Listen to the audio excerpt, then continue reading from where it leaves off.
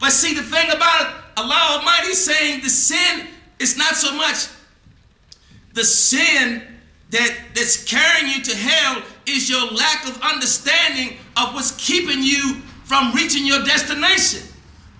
That's the greatest sin, not knowing and doing those things that keep us in self-bondage.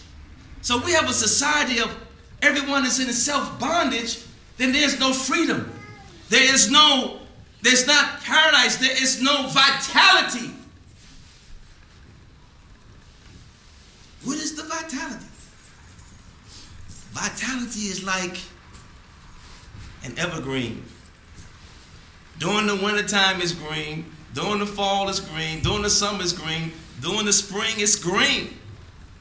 It's evergreen. It's always green. And regardless of what the weather is and who's coming and going, it is still evergreen. Allah leaves signs for us. Those people too that are vital, they have a kind of a power that stabilizes us in their presence. People come and they go, and yet their stability still continues and they still stay on their way. That was the way of the prophets. That was the sign of truth. Because truth stands out clear from falsehood. Allah doesn't make us accept the truth. But Allah shows us that truth stands out clear from falsehood. This is what truth does for you. It stabilizes your mind, calms your mind, relaxes your mind. It makes you think of the things that are going to be best for your bodies. Then your body follows the will of the mind, and it does those things, and now it begins to do things that are beyond its imagination. Then Allah Almighty allows your soul now to take part. Because we are complicated beings. We are physical. That's one law that are governed by some laws. Then there's the molecules and atoms of the physical, like the universe. There's a part of us, the mind, that is an energy that is directed by thoughts, another level of energy. Then there's a soul. There's another realm of reality.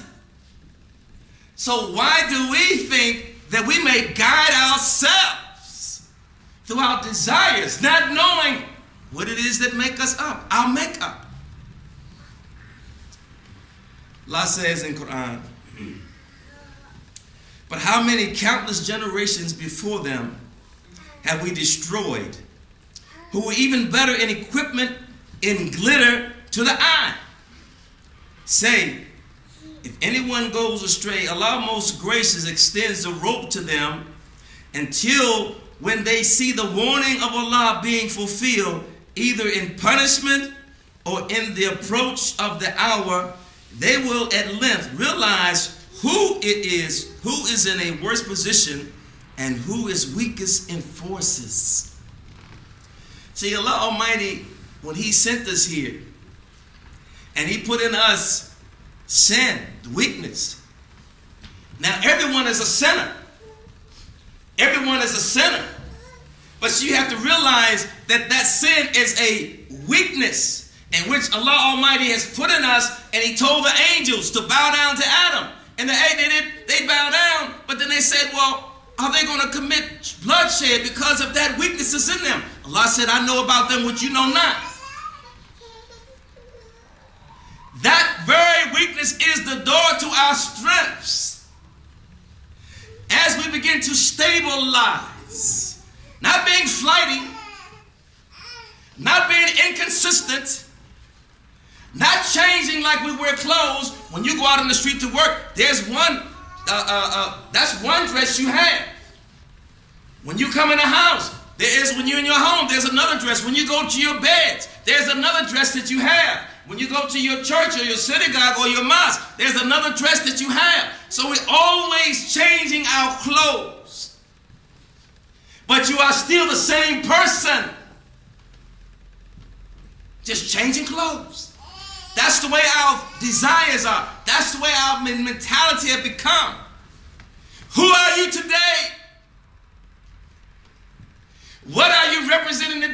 What desires are you representing today?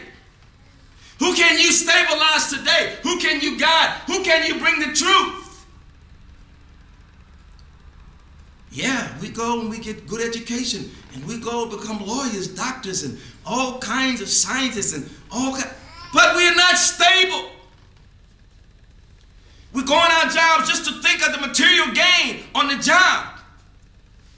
So then after a while, we begin to stop caring about the people around us. We start forgetting about them because we are forgetting about our own souls or why we are here. So when someone says someone has died, we're shocked. So-and-so died? Like nobody died. Somebody dying every day. Anything that has a beginning has an end. But through the flightiness of our consciousness and our desires, we forget that our physical body only has a fixed moment on this realm of reality. And that's why we have to become acquainted with the eternal part of ourselves, the forever part of ourselves. And we have to do the work of the eternal being of ourselves and the temporary being in this temporary existence. That's what gives you the vitality. If your mentality in your heart is only in something that has a beginning and has an end, then it is a frustrating, unhappy life. Then there's not going to be any stability, and you're not going to know your permanent way of existence, your permanent way of life. You'll be going into mosques, you'll be going into churches, you'll be going into synagogues. You'll just be reading books and say, yeah, when you get close to God, then what you're going to do is read the words of God. But you are more than those words. You have the essence of your Creator within you, but yet we're not in touch with that. We substitute that for something external, material. And that's why we have to always change our desires, because that is not enough. It is not enough. It's not enough. That's why you see the people's faces are unhappy. When they're by themselves, they're miserable. That's why the suicide rates are so high. That's why the prisons are so full. They have made prisons now is big business. Big business. Because the law enforcers know that the people are out of control. And they're not going to hurt what we do. So what we're going to do is corral them. Put them in concentration camps. Prisons.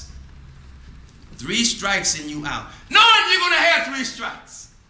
Because the desires are out of control. You don't know anything about yourself. So your whole life is always looking over your shoulder, because you're doing something not only against your soul, but against the laws of the land. No wonder everyone is unhappy. We have forgotten about our Lord. So our Lord had forgotten about us, left us. When the time of the prophet, peace be upon him, he used to send out letters to all of the emperors and all the kings. See, because it's not just enough to be a king, an emperor, and you'd be happy. They also are asking, what is my stability? What is my permanent path?